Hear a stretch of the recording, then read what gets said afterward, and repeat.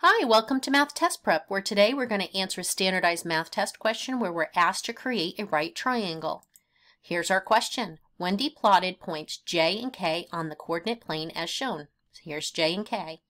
Now Wendy is going to plot a point L so that when connected to J and K, it will form a right triangle.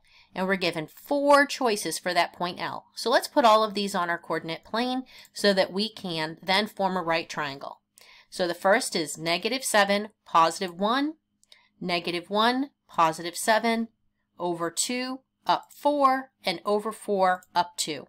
So now we need to create a right triangle. I can already see that I'm not going to connect it that way, but let's go ahead and draw this right triangle in. No point here.